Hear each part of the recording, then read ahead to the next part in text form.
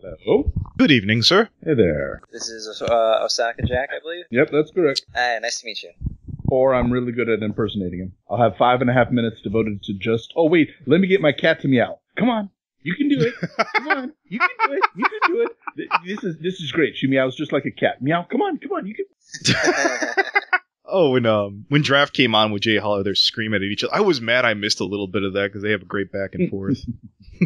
I was rather upset last night. It finally got cold enough where I had to use my gas heater, but this is a new apartment, and I had not planned everything, so the cord from the gas spigot to the gas heater was not long enough to reach my bedroom. So I actually had to set up a system of cardboard boxes in a arc near the heater so it would curve the heat towards my bedroom. So I have like this racetrack-shaped array of boxes in my place now that's guiding the heat towards my bedroom, which is what the delivery is. It's a longer gas cord, so I can actually not do that tonight. All right, I'm trying to think of a question that I can apply that and harvest an answer like that in future podcasts. What's the most ridiculous contraption you've ever created in your life? What's the most interesting jerry-rigged device you've ever made?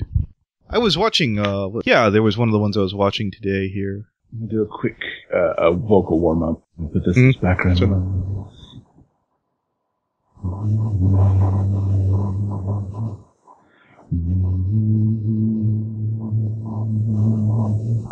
Feel free to join in if you'd like.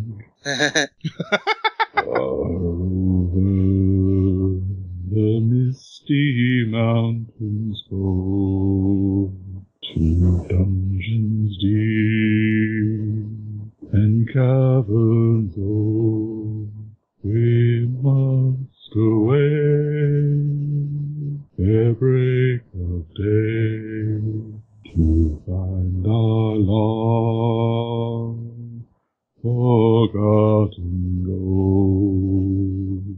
Okay, we're good. I think I'm going to save that for its own thing. The hell did I join a call to? I was like, I really hope Final Draft. Okay. I was like, surely he knows what he's doing, right? So, really quick, actually, you know what? I'll just do the intro now and we'll jump to it right afterwards. This is FNGR, part of Limbo Podcast, joined by the following co-hosts: Y2K Toon Critic, Final Draft, hello, and this week's King of Limbo, Osaka Jack. Hello. Now, let's see, before I get going, I made it kind of a tradition, at least when I'm able to get the art on time. Get your reaction to this. Are you a fan of Samurai Jack at all? I was more of a fan before I had my current screen name, I must admit. Because okay, I've had I hope quite you're a not few horribly people, offended. Oh, you're Jack and you're in Japan. You must be Samurai Jack. Honey. Oh, yeah, don't look at those. Never mind. And I have no problem with people doing that. And this is, I like this art. This is really beautiful. It's very impressive. I get occasionally tired of the same Japan jokes. All right, then. Then I'm definitely going to make sure I was very sensitive about that on this. You've had a series of podcasts at Everfree. Was there anything that you wish you could have done better, once you became more seasoned when you started there? I really, I'm not sure. I think I would have liked to have gone longer, but at the same time, doing it by myself was difficult and really stressful for me. I think probably if I had the chance to do it all over again, after I had done it for 18 months, I stopped doing it every week, and I only did it twice a month. That made it a lot easier. I mean, it was still stressful. It was still difficult to get done by myself, but I could do it without having panic attack or having my entire week devoted to stress. Oh, dear, this person canceled on me. I've got 2 days to get an interview. So I think it might have been a mistake for me trying to do a weekly one from the get-go by myself. I think a lot of people forget how. Is it muted or okay? No, it's good. I think a lot of people forget that with EFN, they thought that the way podcasts were made was that the entire EFN staff did everything for every one of them, and it wasn't like that at all. Each of the podcasts on EFN were independently produced, so they each had their own staffs and they all did their own things. We just gave them a common place to post it. The only person who I will admit that 8-Track helped me in the beginning with I had no idea how to render. I had no idea how to actually create a video for it. He helped me out the first few weeks, and from then Sterling, Sean Wharton, assisted me with the art. He produced the art, and then later he actually created a really nice Adobe After Effects file that I could work with, and he trained me how to use it so that I could create the background art all on my own. But other than that, it was all me. Oh, that's excellent to know. Oh, did you have a question, Toon? Yeah, I did. I do interviews as well on my own little thing called the Sketchpad on my channel. Well, I guess one question I can throw out is, has there ever been an interview that you felt you weren't prepared for? Despite, like, doing all the research and stuff, you felt like 5 minutes before you're just like, I don't know if I can do this. I've mentioned this, I think, once, but I'll mention it again, just because I never really made this incredibly public. I stopped preparing for interviews. After about 3 months in, I would do more preparation before asking somebody if they wanted to be on the show than I would before the interview. I would check out artists and make sure that they didn't have anything that wasn't PG, or I tried to not have any, I didn't have any Rule 34 on my show that I know of. I'm sure it could have happened, but so I tried to check somebody out before I would ask them to be on the show. So there were a lot of people that actually emailed me, and I looked at their stuff. I'm like, oh no, we're not going to talk about those. Put a bikini on them, and maybe. But so when it came time to the actual interview, I had a vague idea of what I would talk about, but never wrote anything down. What I did do, though, before my interviews is I would have a good 15 minutes, 30 minutes chat with them, just loose, making sure audio levels are good. And at that time, I would ask them, is there anything you really want to talk about, or how was your day, or is there a great story you want to tell? And then I would make little notes right there, and if they said something interesting in that part, we'd bring it up during the interview. So did I go into interviews unprepared? Yeah, most of them, actually.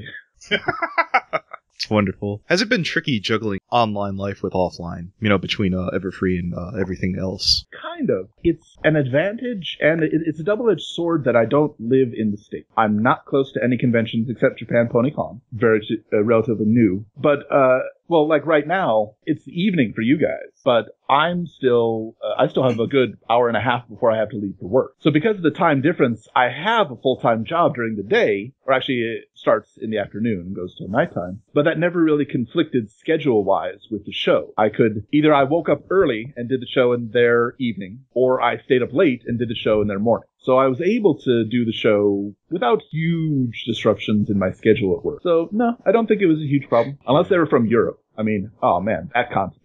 Jeez. Oh, yeah, there's a 6-hour swing span between, like, it's much more difficult with somebody from Europe because, yeah, I either had to do it in the afternoon or I had to get up at 3 a.m. Those were done on the weekends. I was listening to your spotlight with Miss, Fina, how did you pronounce the last name again? Imagine the characters from Legend of Zelda. Killian, the VA from Luna and Trixie, sorry. You seem to have a reverence for Halloween as well as cosplay. What got you started on either of those? On Halloween or cosplay? Yeah, either one. Well, Halloween actually got me a job over here. Halloween is in Japan, but they really don't know what to do with it.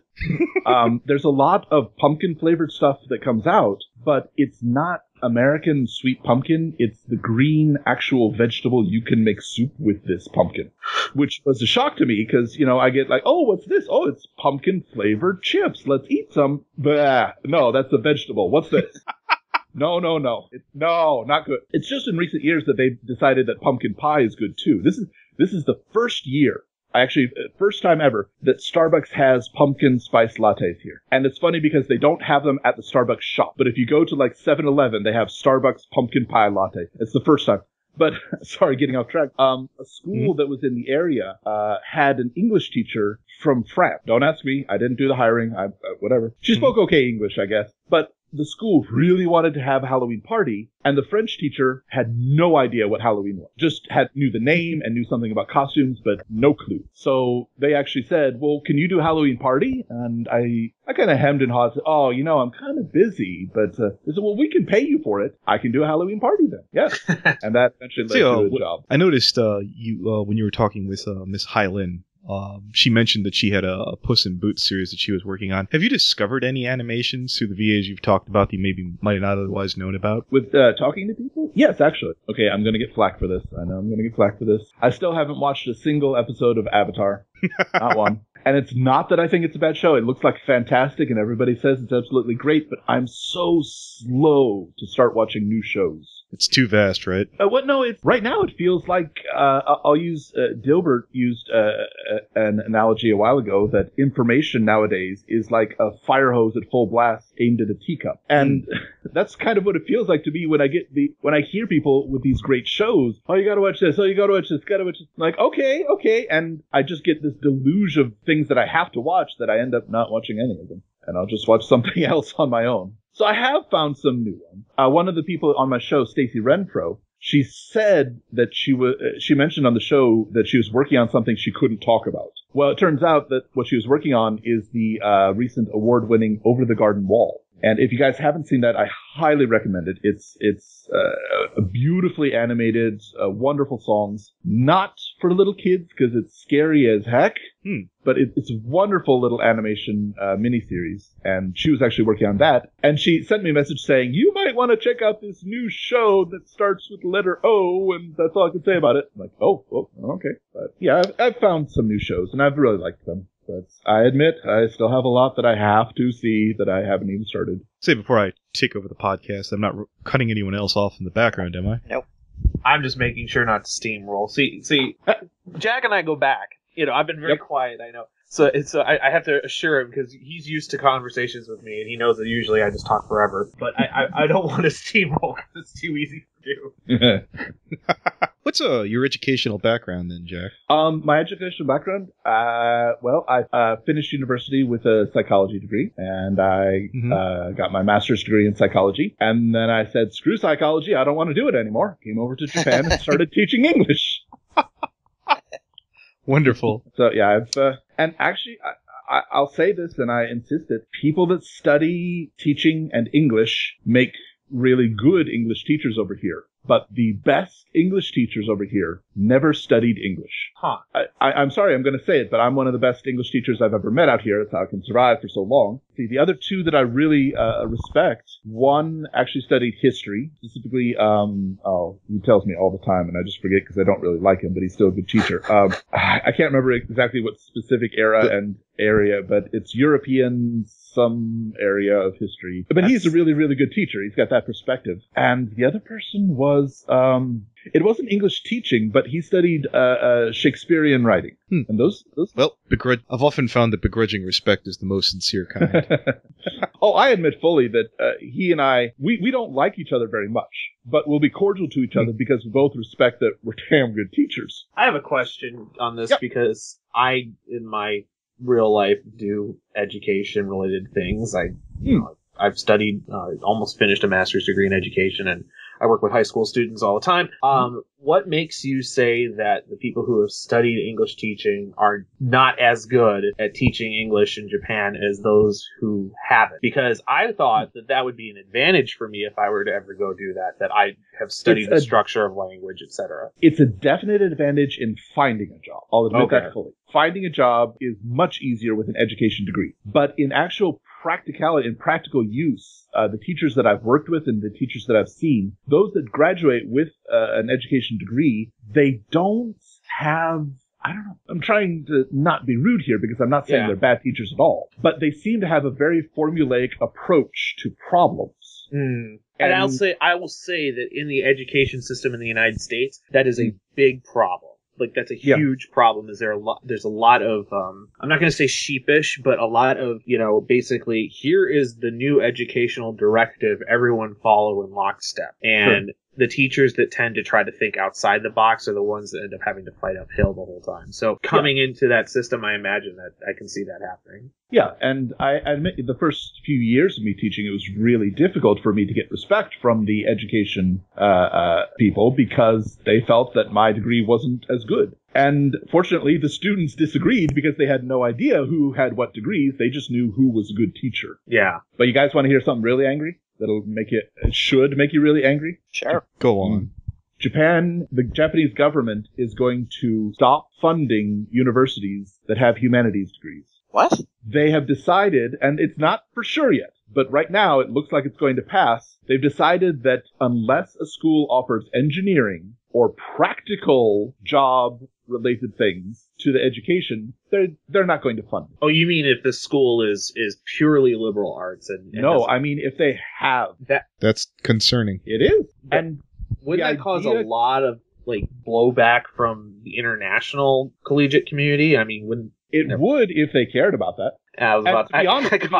To be honest, most universities are in an uproar, but it's not the universities that are considering this. It's the government and the people funding the government that have decided that they don't need people thinking about the problem. They just need people to fix the problem. And that engineering is a good way to make money, so we should teach students that, and that's all. Huh. It's my genuine hope that it will be made more public and it will be defeated. But I don't know.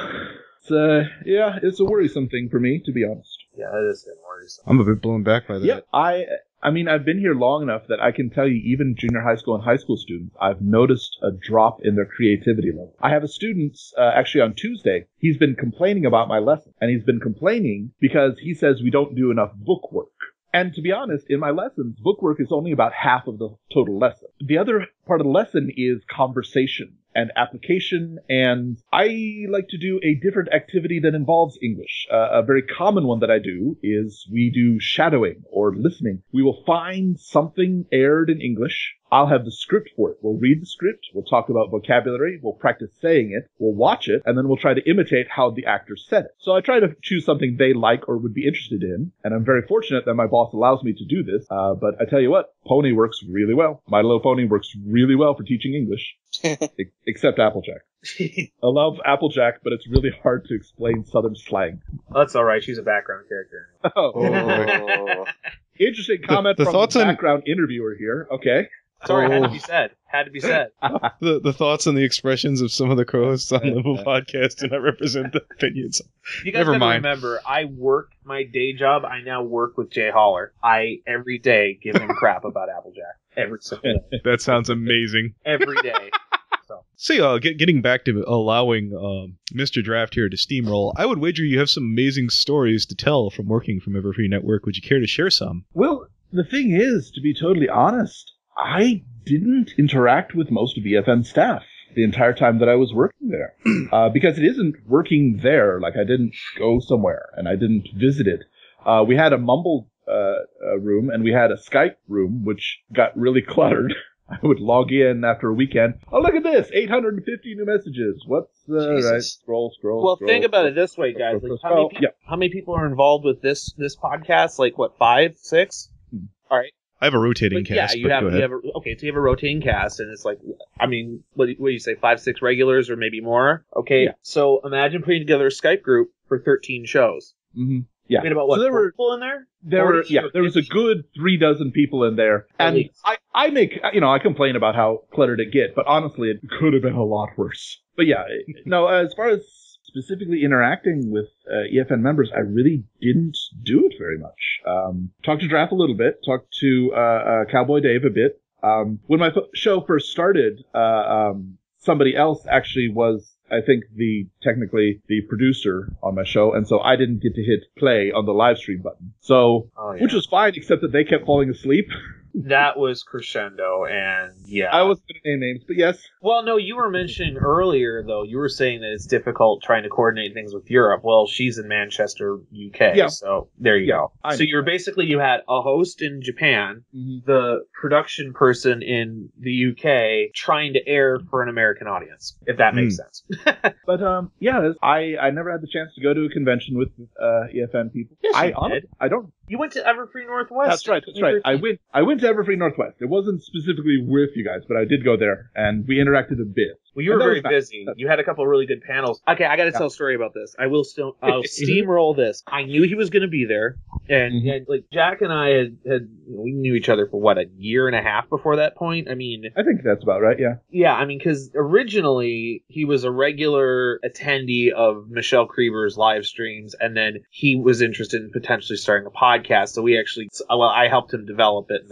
Side note, my question was actually the first question to be asked in any of the live viewings of Saturday Night Song. Okay, we always made a point to do an Osaka Jack question or an Osaka Jack or I song.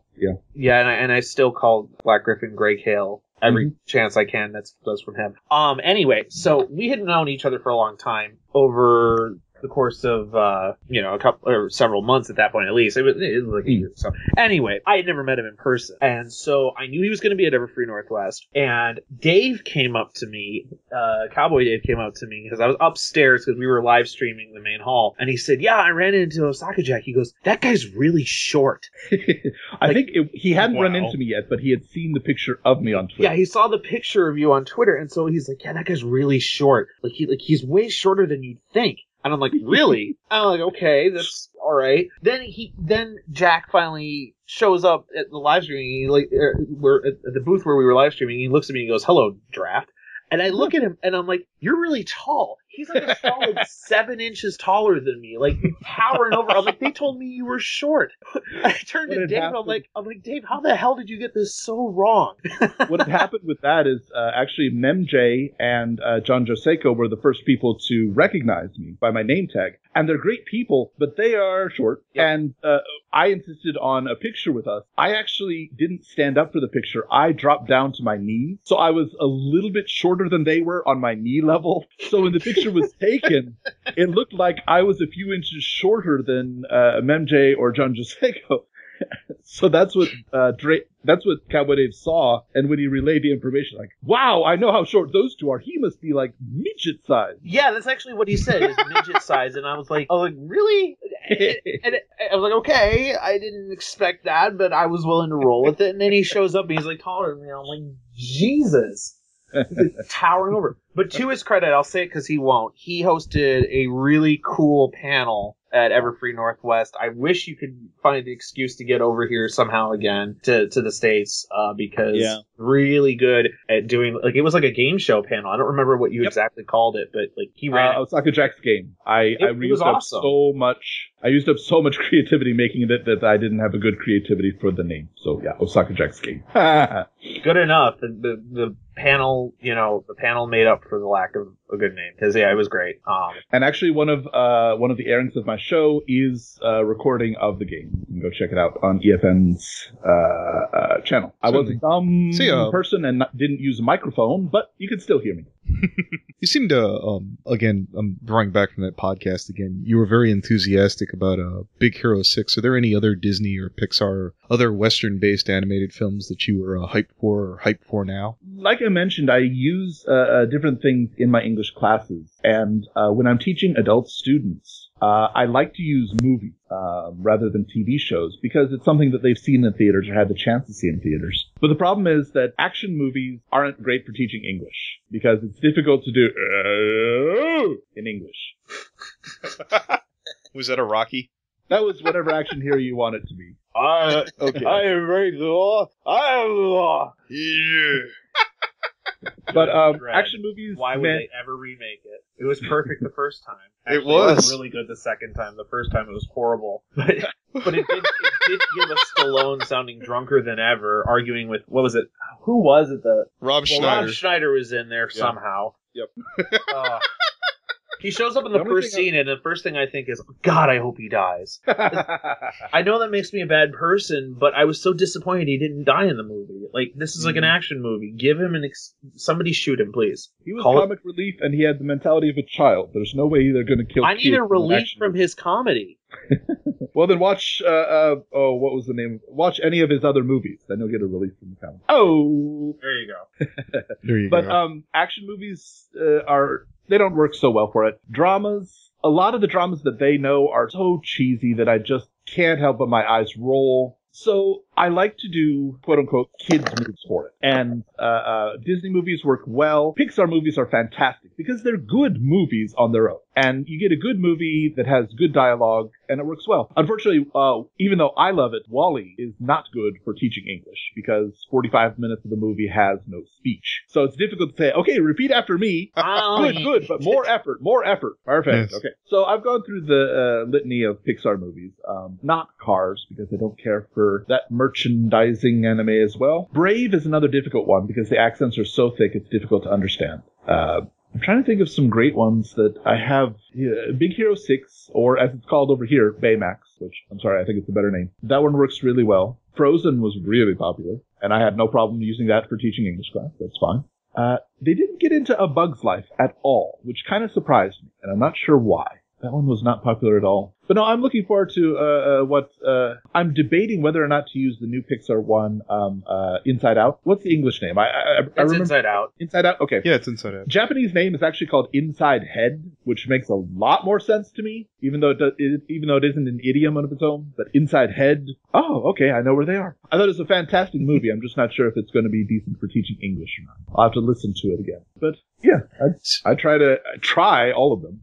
Surprisingly, Lord of the Rings was a terrible movie to teach English to. There's a lot of Elvish in there and British accents, and it's nothing but Elvish and British accents and the names of people and the names of. My student was staring at the script and looking at me and going like, "Can we just watch it?" I'm like, yeah, all right, fine. She understood it better when she didn't have to read what they were saying. See, I've been led to believe that you're a bit of a road warrior for travel. What other exotic places have you visited besides Japan? I don't take offense to the term road warrior, but since I don't have a car and haven't had a car for 16 years, I really can't call myself a road warrior. You can call me a rail rat if you'd like, though, because I do like traveling on trains. Even though I've been here for so long, I really like traveling in trains. I've been to almost every island in Japan by train that you can get to by train. I have not been to Okinawa by train because there is none. But I've been to the northernmost island, Hokkaido, and I've been to, I visited Tohoku, the area that was hit by the tsunami. I visited there three times before the tsunami and once after this. That was a very emotional trip. I really like taking trips inside Japan. More than I like traveling abroad. I have been to Singapore to see, that was a lot of fun. And I have been to Everfree Northwest, 2012? 2013? 13 was the second 13? one. Okay. Yeah. But I really prefer to travel inside the country I'm living in. When I was living in the States, I would take road trips just in a general direction. I'd be like, all right, I've got 4 days off. I'm going to drive a day and a half this way and then a day and a half back. Nice. And yeah, so I try to travel inside Japan by train when I can. What was your biggest first initial culture shock when you got there? Mountain. I was born in Chicago, but we quickly moved to the St. Louis area. And I have a lot of fond memories of St. Louis, but there are no mountains in St. Louis. And okay, technically the Ozark Mountains are technically mountains, but considering that you can't even see them from a distance at all, I'm not going to call them mountains. I'm sorry. I know they meet the technical definition, but no, it's a gentle sloping hill with lots of no. But the first day I came here, I arrived in late afternoon, and by the time I got to my apartment, it was night. So I just went to my apartment, and I collapsed on the floor and fell asleep. When I woke up in the morning, I looked out the front window. There was a mountain there. I was in Maebashi at the foot of Mount Akagi. I had seen mountains, and I had visited mountains in trips, but I had never lived next to a mountain before. It had never been a part of my area. And just looking out, and I saw this huge towering mountain. Wow, that big! And I know that's a stupid thing to say, but that's the only thing I could think to say. I'm not sure if that qualifies as culture shock now that I think about it, but that was a huge shocking thing for me. It's an amazing story. I guess we want to do a funnier story is the peanut butter here sucks. Okay. I'd like to hear the explanation for this. And I'll admit this fully. In the last 5 years, international deliveries and items have become much easier. 2 years ago, I actually purchased for the first time. I was able to order business shoes to be delivered to me online. And before that, it was impossible to do. I don't know why, but it wasn't just that my shoe size isn't available here. It's that I literally could not get any shop outside Japan to send them to me. They would not do it. And in the last 2 or 3 years, they've started doing it. So I can get more things. I can get real peanut butter. But 13 years ago when I came, I went to the store and I got bread and I got cheese. And I'm like, oh, let's get some peanut butter and jelly for the times I don't feel like cooking. And it took a bit, but I found this stuff. It said peanut and it looked the same. Like, all right, great. Turns out it's called peanut cream. And if you can imagine, it's kind of like whipped cream, except it's peanuts. So it's not bad, but when you're expecting peanut butter and this stuff comes out like a marshmallow, okay, that's not peanut butter. That's a fluffernutter already mixed up for me. That does not sound pleasant. It's good. It's just not what you want with jelly on a sandwich. No. So that was like the second or third day. That was a big shock to me. Like, huh. And then I did find regular peanut butter, but it was like a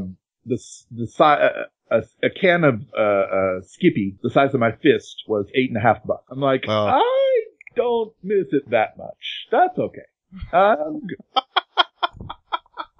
So I later found an import store online, and you could get real items, but it took a month and a half to get them. So I did eventually get peanut butter, but just took a while. Let's go with something more fun here. What's your preferred drink? Like alcoholic or just any time? Oh, you go any kind. Do one of each if you'd like. Cola. I have a sweet tooth, and I really like cola as my go-go juice. I can drink coffee, but I prefer not to because I know I'm addicted to caffeine. I know if I don't have caffeine, then I get a migraine during the day. So I prefer to just have a sweet cola. I don't have diet, but yeah, cola's my go-to drink. They actually have Pepsi every year. They have a specialty flavor that comes out. And sometimes it's absolutely fantastic, and sometimes it's terrible. Like they had Blue Hawaiian Pepsi, which was blue, and it had pineapples in it. And to be clear, it's not pineapples added to Pepsi. It's a soda that's blue with pineapple taste to it, with no caffeine. It's called Pepsi Blue Hawaii, but it doesn't have any Pepsi in it. Actually, Pepsi Ice Cucumber was fantastic. I never expected to enjoy a cucumber soda, but I tell you what, as long as you sipped it, that was a darn refreshing thing in the heat of summer. It was really odd to me that I have to admit that, but yeah, that was weird. But they actually came out with this week, it just started, Pepsi Ghost. And it's Halloween themed, and the idea is it's a mystery flavor. So, it sounds like those Harry Potter flavors. It's like the white Airheads. You ever had those? The mystery flavor? Yeah. Yeah. Now, I've had 2 bottles of them, and both bottles have been cherry, and I'm hoping that there are other flavors, and it's not just cherry, but I'm not sure. But they're beautiful designs on the bottle anyway, and it's the same price, so I'll get it for a bit. Would you say that if the next one you have isn't cherry, that it would, or is cherry, it would haunt you? That was terrible. Well, you're getting into the spirit of it. Yeah, oh, okay. More draftisms. It's been a while. Except he's dead wrong. Okay. I ran out of alcohol. Damn. We need to go get more spirits then. I laughed at my own joke because I don't need you guys to do that. I'm going to be my own audience. He's funny. Of the friends you've made since coming to Brony, which one would you say is the craziest? Craziest? Yes. Difficult. Most outgoing. Here we go. If you don't like the term crazy. Okay. Outgoing. He might disagree with me, but I'm going to say Buttons. Buttons Pony. He is one of the quietest, most polite guys ever, but I have never seen somebody comment more positively on everybody's status than him. I only know like 2 or 3 people that really hate him, and they're terrible people, so I don't really count their opinion. Wow. So, like, outgoing in person. Like, if you meet him in person and talk to him in person, he's completely different than he is online. Like, online, he's positive and supportive, but when, in person, he's a lot more, boisterous. I absolutely believe it. And that's I can kind of tell that just in the few private conversations we've had, that, I can tell he wants to occasionally just explode on something, but he's polite about it. Yeah. So I would say Buttons Pony is one of the most outgoing guys, and he's quiet and polite. And that's not a dichotomy, dang it. Like, you can be a grumpy person and a good person. That's not impossible. See, I noticed before you expressed a disenfranchisement for shows like Lost that you feel like they didn't go anywhere. Are there any more things recent that, felt like that were just stringing you along? Pretty much everything having to do with the next presidential election, yeah. Huh. Fair enough. Do you look at our current race over here and go, thank God I'm in Japan? Kind of, yeah. Huh, can't fault you there. I mean, I'm not gonna for a second try to pretend that Japan's government is any better, but it's different. I will give you this, and you guys can use this and mock as you like, because I've mocked as well. Japan just started a system called My Number. Oh, hold on, wait, let me use the katakana pronunciation. My Numbaru. So the idea, and it's a good idea, the idea is we need to streamline a lot of these government processes because we have too much red tape. Solution: we will assign a number to every person, and this number will be the only number we use when dealing with anything government about them. Not a terrible idea. The problem is that this number is going to be delivered to every Japanese person on Monday, October 5th. And as of now, nobody has gotten one. Wow. Well then. This number, and the number is going to come with a card. And the idea is that the card will be for use for your pension, your Social Security benefits, your taxes, your health insurance, your income tax. All of this will be handled by this card. But if you lose the card, then somebody else can take all of your information. All right. I just want to state now for the recording, today is October 7th, and this is now 2 days late, and this is essentially your everything in Japan. Pretty much. Fortunately, not everything has changed over to the system yet. But it was funny, actually, tragic, funny, like one of those, oh god, funny. 2.5 weeks ago, there was a massive cyber attack on prefectural offices in Japan. Of the 47 prefectures in Japan, only one was able to keep their information secure from these cyber attacks. 3 of them were able to stop the cyber attacks from shutting down the website. But the rest of them have pretty much said, yeah, they shut down our website, they took a lot of our data, we have no idea of knowing what they might have done. Wow. Anyway, your new My Number system is going to come in and make sure nobody steals your number, because they'll have your address and your credit card information.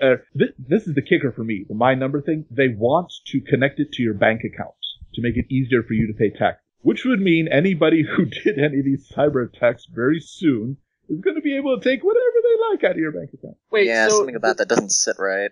So a number that's going to unify all Japanese public services, whatever. They actually gave it an English name. Yep. Wow. Technically, it's katakana, but yep. Wow. Yep. So yeah, I doubt there's any perfect government system. I'm aware of the Japanese things and the American things, and yeah, a lot of them just whoo. Okay. What's a project you wish you never started? Oh, project I wish I never started. You know, I'm not sure. I don't know that I've got any huge. There might have been a few things that I started for a day or so and then just dropped it. But okay, that's excellent. I mean, even the stuff that I've done that's failed, at least if I can get wisdom from it, then it's not worthless. It's a good thing to live by. Long ago, 20 years, 25 years, 20 or 22 years ago, I was a big contributor to a message board, and we did stories with our characters, and it was almost a daily thing, typing up 2 or 3 different pages of text on what our characters were doing, and I don't remember much of it now, but at the same time, I know that it was good practice for writing. So yeah, I don't know that I have anything that I really wish I hadn't been a part of. No, nothing comes to mind, honestly. And that sounds excellent. Incredibly egotistical, so let me make up something right now. There was the Pizza Appreciation Society that I just wish I hadn't been a part of, because Pizza Appreciation Society. Well, the problem was that we couldn't agree on whether or not corn was an acceptable topping, and it just... I find it interesting how divided you got over that. Oh, okay. All right. Yeah, no, that's corn is a common pizza topping in. Oh, okay. Almost any pizza that you get, corn will be on there. If you go to Italy, you can get steamed mussels still in the shell on your pizza. You can get that here if you order a seafood, yeah. Yep, it's actually very tasty. You just don't eat the shells. Yeah. All right, then.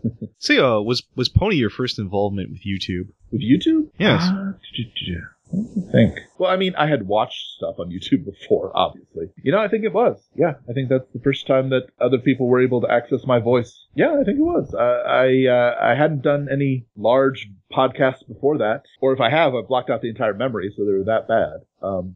That Pizza Appreciation Society podcast, I don't blame you for repressing. It was just too saucy.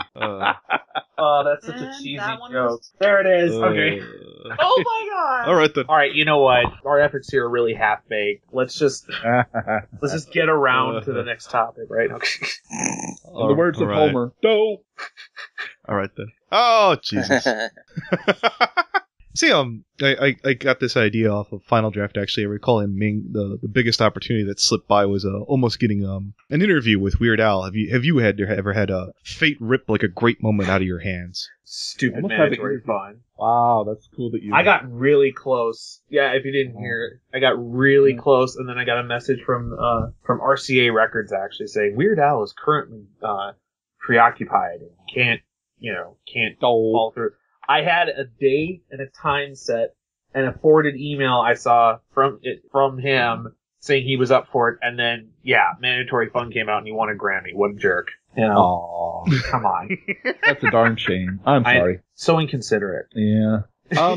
There were a few times where I had the chance to get MLP staff member on my show, but for whatever reason, it fell through. And I'm not bitter about that. It's just kind of a disappointing thing. The only one that kind of cheeses me off is I won't say any name, but there was a staff member who agreed to be on my show and didn't show up because they had something else they had to do. And then they asked if they could do it the next day and then didn't show up. 6-time flake on me. They flaked on me 6 times. And it was after the 6th time that I got an email from their assistant saying, oh, they have forgotten about this and wondering if they could reschedule. And I just said, oh, geez, I'm so busy the rest of the month. I'll let you know. And that was it. And, you know, I know the general rule is it's supposed to be 1 message, 2 messages, no response, give it up. But it was staff, and I was so, oh man, I wish I could get the staff. So I kept like pushing a little, pushing.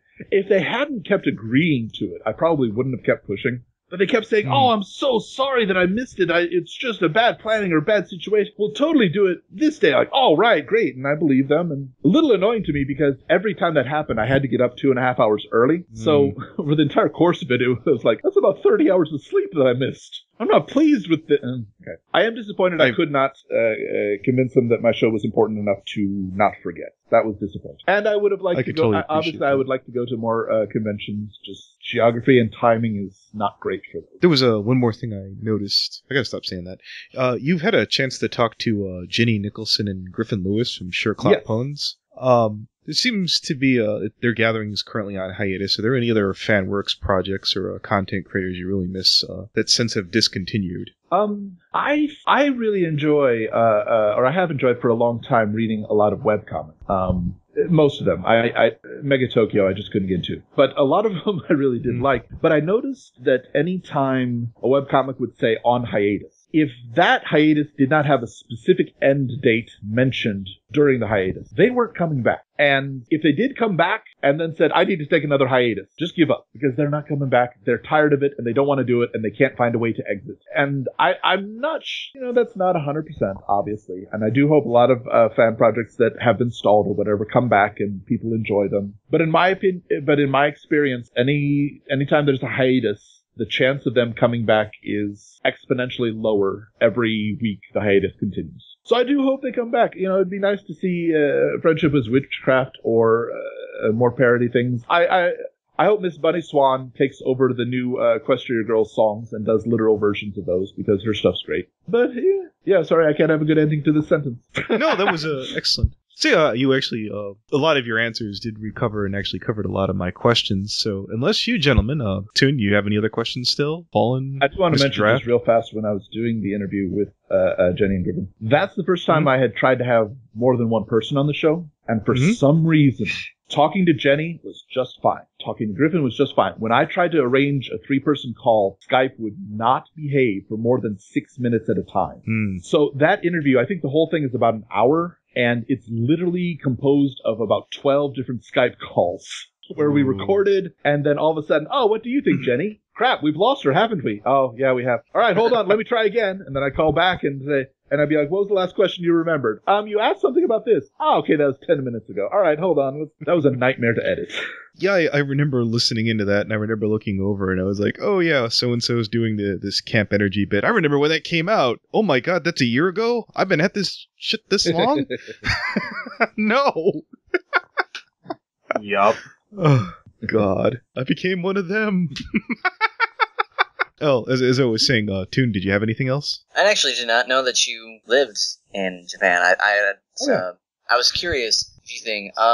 One thing is, do you have any tips for people who are coming to visit Japan in its current status right now? What's something that's, if you're going to Japan, what's something you should absolutely do? A lot of people get really worried that they don't speak the language, and I try to tell them to relax about that. It's more important to be prepared than it is to know the language here. The trains are absolutely your friend, and there's a bunch of websites that'll tell you an exact train schedule. As long as you have your train schedule planned out to the, it sounds weird, but you plan it out to the minute, exactly which trains you get on and stuff. It's not a problem to get anywhere you're going, as long as you do it in advance. We get a lot of European tourists who come over here and somehow expect that if their original language isn't understood, then somebody will understand them when they speak English. So it's kind of funny in a train station, we'll say a recent one was French. She went to the train staff and started speaking in French, and train staff just stared at her. And then she switched over and says, I wish to board the train that's going to here. When time can I do this? And staff was staring at her. And she tried to enunciate as clearly as she could, but it was still English, and the staff didn't speak any English. And so eventually, I and a person with me were just like, they're not going to understand your English because they don't speak English. Where do you want to go? And she told us the name, and we were like, oh, okay, well, you see this huge map on the wall next to you that has the name of that station and the number by it? That's the amount of the train ticket you need to buy. Yeah. How many languages do you know? I know English and American. I got that joke. That was good. The school that I teach at actually has a significant history. It's been around for about 35 years. The current owner is incredibly cool and really good at this, but the previous owner was an incredible Britannophile. She refused to teach anything other than Cambridge English with British accent. She refused to hire anybody that was not from England. And every book she has is from Cambridge, or is from, it has to be published in England, or she wouldn't use it. And a big part of our school is, we're not a huge school. We're a smaller school. We're a smaller Eikai class. And we advertise this, that, if somebody's younger sibling comes to the school, you can use the same book that your sibling did, and you don't have to buy them, and it's a great boon for us, and it gets a lot of students. So I have to teach from these old books that are very, very British. And I have to say, okay, so what did you do at the weekend? Yes, I think maths are difficult as well. Did you learn them at university? No, I didn't learn them at university. I went to college. Usually with my students, I'll tell them, well, this is what the book says, and that's British, but the American would say blah, blah, blah. So I make a joke about that, but yeah, it is, there is a significant difference. I'll tell you this one. The only complete opposite difference that I found is the word quite. For any American, quite is a significant amount. But for any British person, quite means an insignificant, small amount. So if a British person says it's quite cold, they mean it's a little bit cold. I'm not sure why that word is completely opposite for us, but there you go. I know, or I used to know American Sign Language. Not fluent, but enough to get by. My Japanese is not fantastic, but I can make myself understood. Sign language is universal, though, right? No. Japanese, I know a little bit of Japanese Sign Language, but not much. American Sign Language and Japanese Sign Language are totally different. Gestures are pretty much the same everywhere. So I could do non-sign language gestures and get myself understood anywhere, but no, Japanese Sign Language and American Sign Language are completely different. In graduate school, my best friend was Cherokee, and he taught me a little bit, but I can't remember any of that now to save my life. But it was fun communicating in Cherokee back and forth, especially when the teacher couldn't understand us. Spanish. I took 5 years of Spanish back in high school. Again, forgotten most of it. Hace muchos años que no estudié español. Lo siento. It's better than I got. How about you, Toon? Better than you got? Yeah, probably. Yeah, I'm half Latino. You kicked my ass right there. Yeah, I'm half as well, so. Yeah, apparently the half that doesn't speak it. Touche. Indeed. Well, I think we've come our course. I have more than enough material. I'll have this up in about another week. I loved having you on, sir. Thank you. It's been a pleasure. Gracias. One more thing. Toon, you're going to Ciderfest. You wanted to talk to Draft about that? I don't exactly understand the details behind that. Yes, Mr. Draft, sir. That's where I recognize your name. You emailed me. Yes, I did. Oh. I saw the name and I'm like, where have I seen that before? Okay, yeah, I've been terrible at getting back to emails. No, that's all right. You were interested in doing programming staff, right? Well, not programming staff per se. I don't exactly know how to, how should I say this? I wanted to help, with hosting some of, or at least participating in some of, the events, with... just so you know, I'm actually planning on going to Japan PonyCon. Woo! Yeah, and I'm going to be spending... I didn't mention it during the interview, but I'm actually going to be trying to spend at least a couple days in Osaka visiting with Jack. And I'm going to try and crash his classes if possible. We'll see. He's got to get approval. They got to warn him I'm coming. I'm sure she'll be fine with it. It's just the students I'm concerned about. But, so I'll scare the students away. Don't worry about it. So the Japan PonyCon, the exact name and city? Well, the name is Japan PonyCon. There's actually debate on that over whether it should be a cutesy title or something, and we decided that because any reference we came up with was not clear, that Japan PonyCon was the best name because it told you what it was, told you where it was, and was easy to remember. So yeah, the name is Japan PonyCon. I'm staff. I'm head VIP relations, and one of the there are English speakers on staff, but not many. But yes, Japan PonyCon is going to be May 4th and 5th, 2016. We had a convention. Our last convention was also in May in 2015. 2014, we actually had 3 Japan PonyCons. I'm just going to spell out. We were the first pony convention of 2014. We had it on January 2nd. We also had one in May, and then we had one in September. And after September, we decided, yeah, we're not going to do that again. We're going to do one a year because this is killing us. But yeah, Japan PonyCon, we don't have any confirmed guests yet, but we do have some artists that are going to be in the alley. And I'll tell you something very different in Japan PonyCon as opposed to other conventions. Artist Alley gets swarmed. There is a line to get into Artist Alley, and if you're not in Artist Alley in the first 20 minutes, most everything's gone. Wow.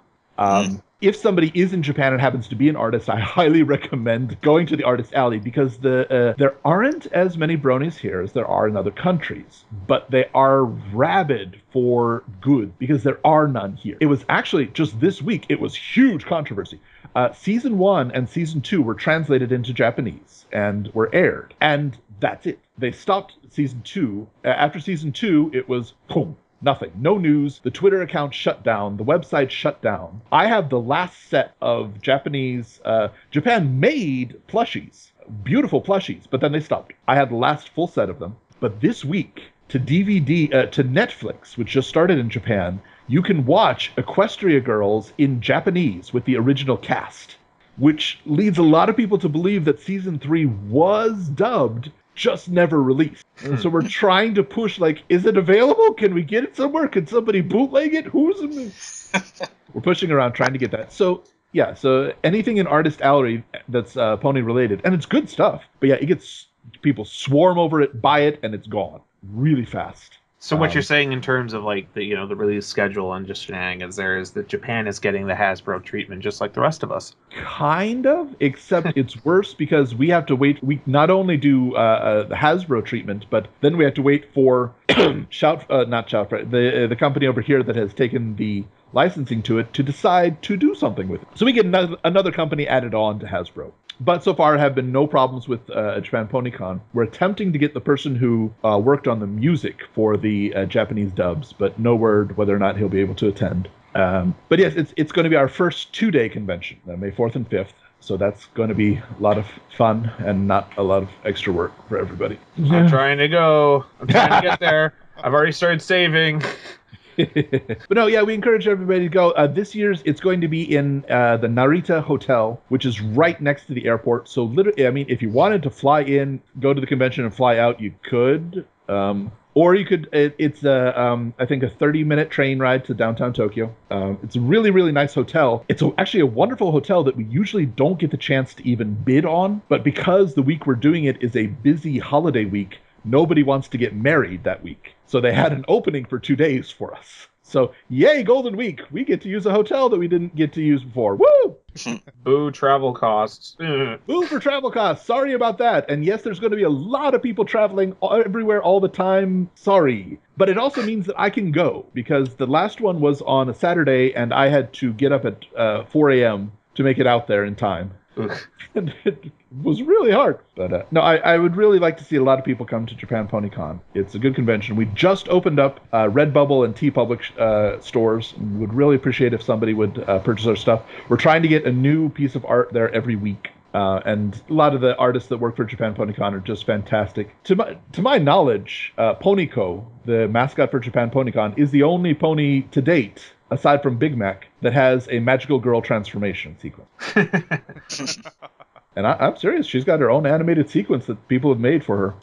So I really hope to see a lot of people at Japan PonyCon. It'd be a lot of fun. Come on by! All right. Or buy our goods. That's good, too. I think some people... Draft, you did Spirit membership last year, right? I've done Spirit membership twice. Yeah, okay, so they do a cool... So, as people who are listening may or may not know, I'm involved in tons of conventions. I run one. I also am programming director for another, and potentially, I am a programming director for the Chicago Con and a bunch of, so I do a lot of stuff. Anyway, Japan PonyCon does something that other conventions really should pick up on because it's a really good idea. They call it the Spirit membership. Basically, for $12, they will ship you from Japan a badge and a con book and some sort of like souvenir. So the first one, I got a set of chopsticks that had Japan PonyCon on it. The second one, I got it in my hand right here. Is it's like an LED flashlight strobe thing. Yep. And it's $12, and you get all this cool stuff, and it's from Japan. And if you're and it's an official. I mean, it's the exact same badge that people who are attending Japan PonyCon get. It's the exact same con book that we get, and that thing's high quality. I'm sorry, it's pretty cool. It's got a nice print on the front. I know this sounds like spam, but it's such a good idea, though. As from a convention organizer standpoint, it's a great idea because Japan is difficult for a lot of people to get to, and so it's a great way for people like me to participate if you can't go. And I've done that twice, and I'm going to do it for each of these that happen that I can't go to, but I'm trying to go to the next one. Yeah. So if you can't go, if you can't get a t-shirt, please consider getting Spirit membership. It's like $12. You get a con book, you get a badge, and you get a souvenir from Japan. I'm sorry that the apple pie Kit Kats have run out. I'm sorry. And I was going to say, just to clarify, like $12 and then they ship it to you or whatever. Like it's not like you're paying for shipping on top of that. Like that includes everything. It's awesome. I'm a big fan of that. So we're good to wrap up there, gentlemen? Yeah. Oh, Final Draft, may I add you